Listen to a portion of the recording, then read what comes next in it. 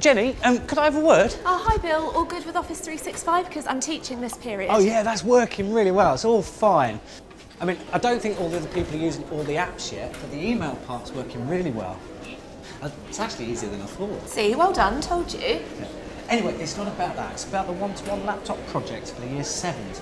Do we know what sort of laptops we're getting? Yeah, so I did look at the options you sent through, but because budget's a bit tight, I think we're going to have to come back a bit from those. Yeah, fair enough. I wonder if we should look at a Windows 10s device? What's that? So it's like a lower cost version of Windows, built for education.